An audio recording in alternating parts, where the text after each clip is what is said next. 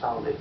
If the voters of the community vote to do away with their own township and consolidate, I have less of a problem with that.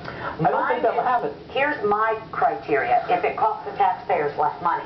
But what I've learned in government is they don't cost anything less. They just shift things around. Absolutely. So to me, and I've really learned this with the economic, if it doesn't cost less consolidations, what's the real incentive then? Because some of these changes don't change the amount of people we're paying. It doesn't, and that's just exactly what would happen. And that's my complaint. I can't. You're going to move Max and take him into Fort Wayne, but I still have to pay the same amount. If you move Dick and Jean Urick into the city of Fort Wayne, you're going to hire 4 more people to replace them.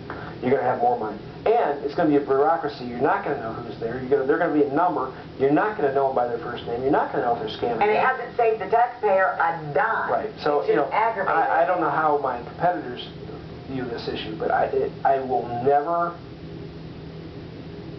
support just randomly getting away from their township office. If they want to have a referendum and see if people want to get rid of them. I don't want to run out of time, and we're going to have a few more. Think about this as I'm asking you if there's any state issues. There's a lot of state issues that you want to bring to the table. I'm going over the current ones. Okay. Budget. Budget. We're going into a budget battle. It's probably will be the most intense since the Civil War. Okay. You're saying what? We're running out of money? We're out of money. The surplus is gone. Were you okay with Mitch Daniels leasing the toll road? That became a controversy. At the time, I wasn't real thrilled with it. As I've seen how it's worked, as I've seen the money it's brought us and the timing it saved us.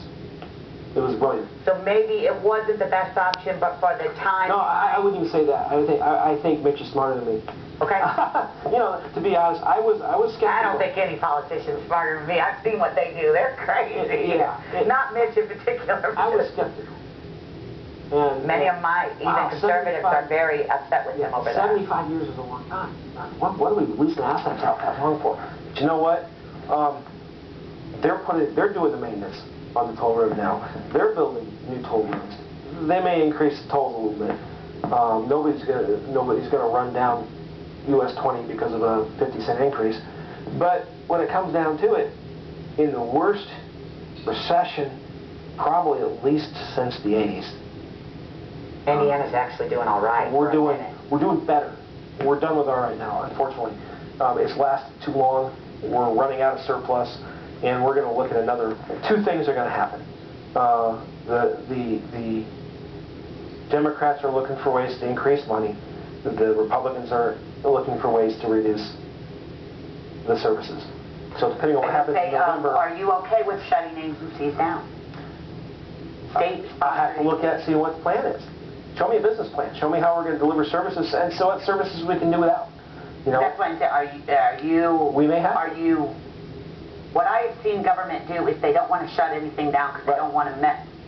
They're always looking for votes, so they don't want to make anybody mad. In the 20s, so I believe look for more ways to get revenue, and the taxpayers are broke. Broke, right? Grover need a break. The taxpayers need a break. I think it was Grover Cleveland. There's no jobs out there. In 1920, avoided probably another Great Depression that hit us 8-10 years later, but avoided a serious economic crisis. He pared down the government to a point where he looked at it and said, okay, all we're doing is what's necessary.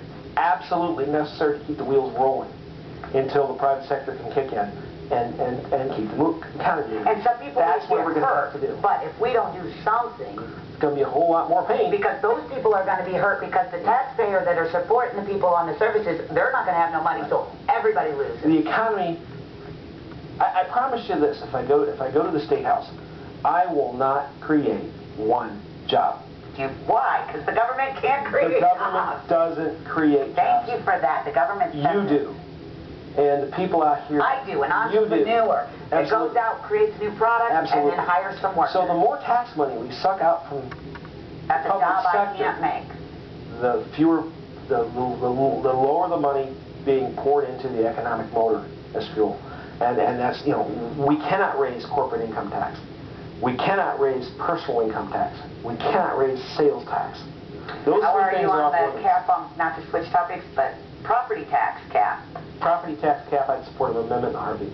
An amendment. But then doesn't become an assessor's, how they assess your building, so you're just giving another agency leeway? Yeah, but I'm an assessor. Well, you know, and that is the game. I'm an assessor. I'm a level 2 assessor because I do tax appeals. And we're supposed to trust that all assessors are honest? I'm the guy on the other side of the table from the county assessor that's arguing for the taxpayer doing a tax appeal. And I can tell you, I've seen houses assessed seems randomly sometimes a 20% increase. For no apparent reason, I had a taxpayer who lived in an $80,000 neighborhood, had an $80,000 assessment. Suddenly, poof, it's $126,000. $46,000 increase because they said they had one comparable that sold for that. The comparable was 3 miles away. And there was 10 houses that sold within his block that were an $80,000 because it's Here's my problem. I don't want to trust government to cap my property tax or assess it. Well, they have to assess it. You know, they don't have to. Actually, it's a whole other issue on property tax, but I won't make you get that controversial. The things, we got a system, I don't know that we have the ability politically. The thing with politics, you have to have it's the art of the possible, too. Yeah. Because right now, you know, I've worked in the school system. I see what a common wage issue can do. I've seen what unions can do, good and bad. But nobody's going to get rid of the school union. It's not going to happen. It's not possible. Anything's possible, but it probably won't happen. Even if you have Republican control of those houses, there's not enough political will to do it. No, because some services we have been led to believe that we shouldn't have them by constitutionally, but they seem nice. Right. And you know, Social Security should have never happened. We're never going to get rid of it until it collapses in on itself. Well, they've taken all the money out of there, so that may collapse. I mean, it probably will if we don't do something like it. But, you know, those are the things that you have to look at the art of the possible, too. Well, we're going to run out of time. We only got about 5 minutes left. Back to the budget. So we're going into the budget battle, and one of the reasons I think I'm more than qualified is when we look at Fort Wayne Community Schools. I've been through the budget battles. I was the only Fort Wayne Community School board member that stood up and said no to $500 million worth of bonds. They wanted $500 million worth of spending. So right now I was the sole vote. No. I say no all the time. And, you know, I also said no, and I went to I was the first person to sign the blue petition. I signed line 1, page 1 of the blue petition, and we got it stopped. And, you know, I'm not against all spending. I think you take care of your buildings, you take care of your assets. We redid Northside High School. I did everything I could to keep that as low cost as possible. We did not use eminent domain once on any land we picked up. We bought it open market when people wanted to sell it. I am fiercely against. And it sounds like, I don't want to get, we're going to still run out of time, but it sounds like, too, the big issue is, are our state governments going to start standing up to the federal government?